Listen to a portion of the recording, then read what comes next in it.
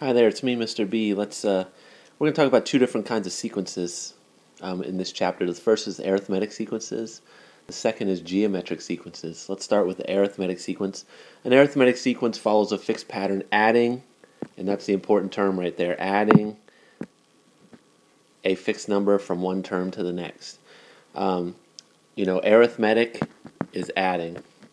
That's the important part about an arithmetic sequence. I take the same number and I add it over and over and over and over and over again. If I'm adding 2 to a sequence, like for instance 2, I'm adding 2, 4, 6, 8, 10, dot, dot, dot, and that can go on forever. I can actually find any term of a sequence using the formula that's on the screen right there. And you might want to pause it just for a second just to get this stuff down in your notes. But each of these variables represents something different, and you're going to be given this formula on your SOL formula sheet. Now, you will be given the formula, and you'll be given very brief descriptions of what the variables mean, but you really have to understand what the variables mean in order to put the numbers in the right spot in the formula. A sub n, that's the nth term of the sequence. Nth term just means any term you want. If I want to find term number 10, that's the 10th term. So I want a sub 10. Let's say I want to find a sub 10. A sub 10 is the 10th term. A sub 100 is the 100th term. And that's kind of what a sub n. N can be any number. It's whatever number of term you're looking for. A sub 1 is going to be the first term. So just like a sub 10 is the 10th term, a sub 1 is always going to be the first term. N represents the number of terms, so if I want to go out to the 100th term, N is going to be 100. I have to go out 100 terms to find that number. And then D represents the common difference, and that's the number that you're adding each time.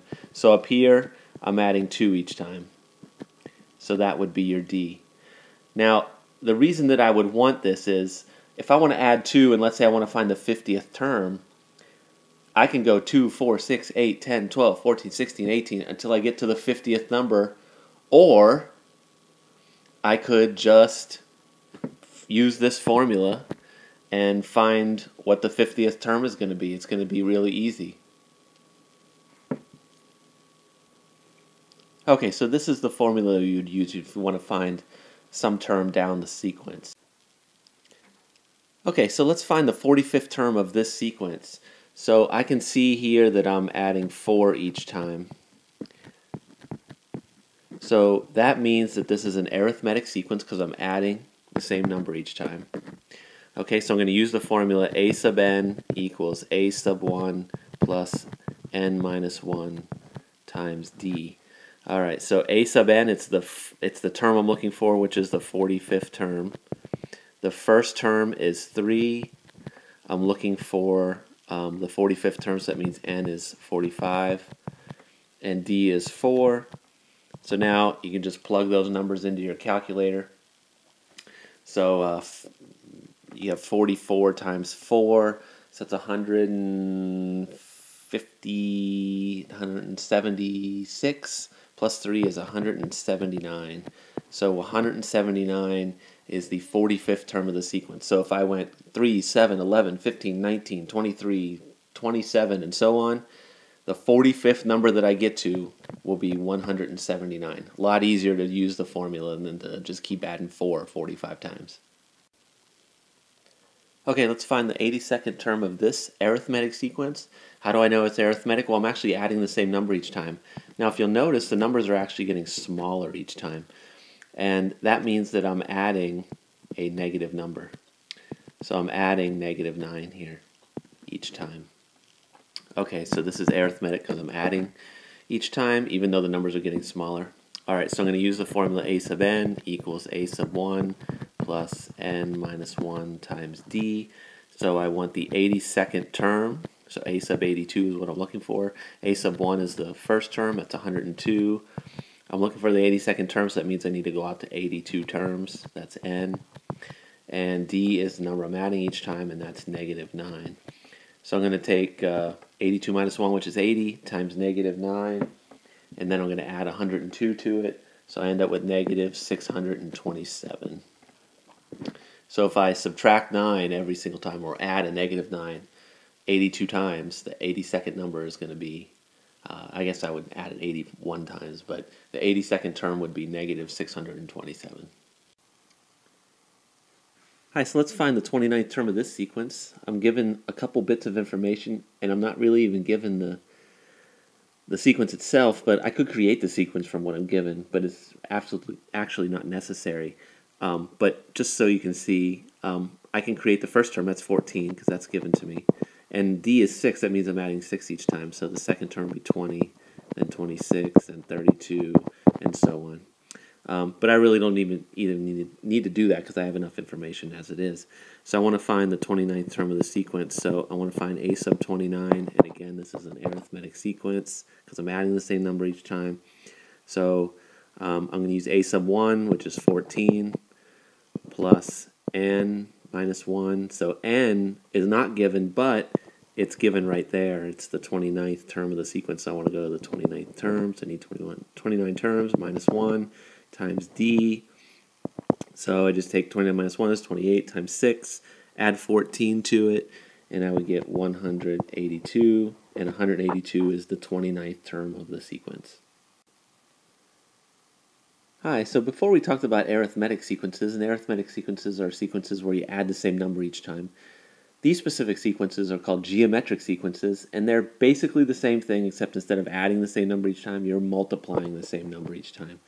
So these are multiplying, and arithmetic was adding. So it's easy to remember the difference between arithmetic and geometric, because arithmetic starts with an A, add starts with an A. Very easy.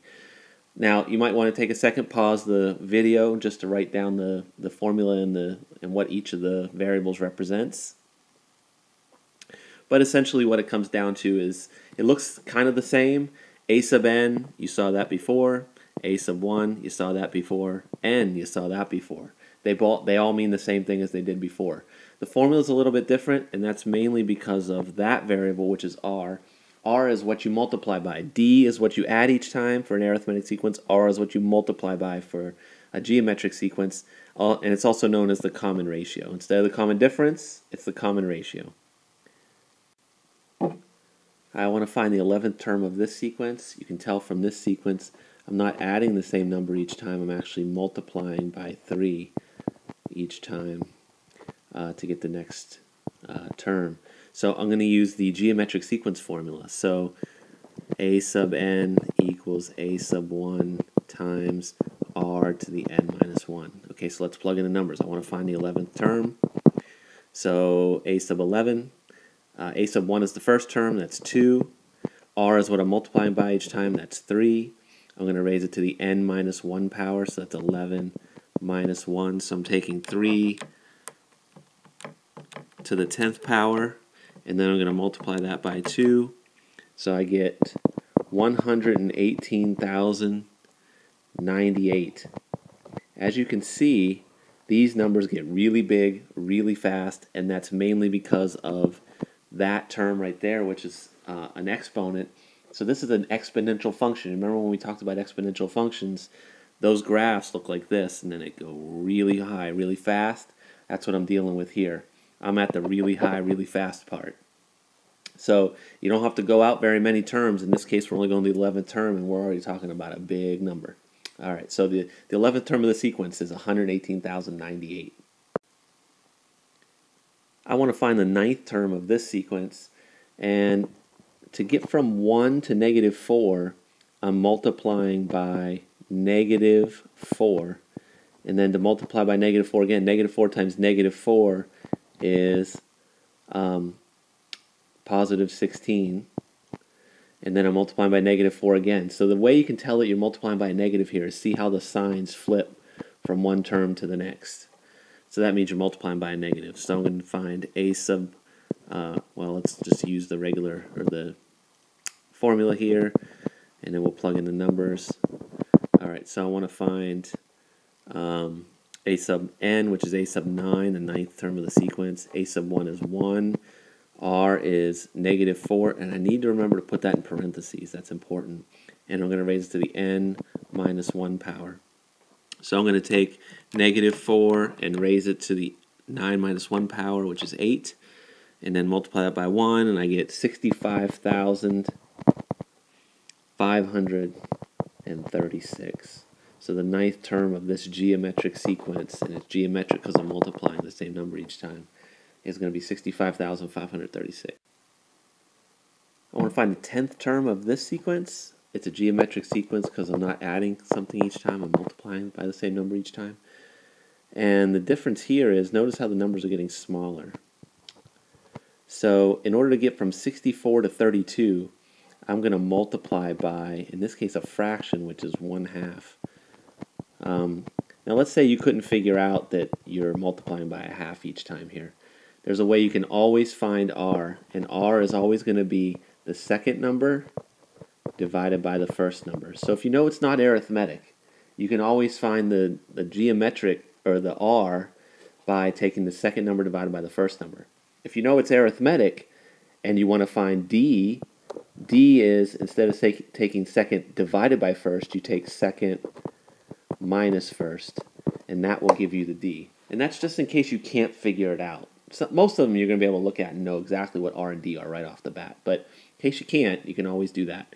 Alright, so I want to find a sub n, and this is the formula. So a sub n is a sub 10. That's what I'm looking for. A sub 1 is 64. R is 1/2. And I'm going to raise that to the n minus 1 power. Now it might be easier when you put it in the calculator to make sure 1/2 is in parentheses, or you can just say it's 0.5. So 0.5 to the 10 minus 1 power, which is the 9th power, times 64, and you're going to get, in the calculator, it's 0.125.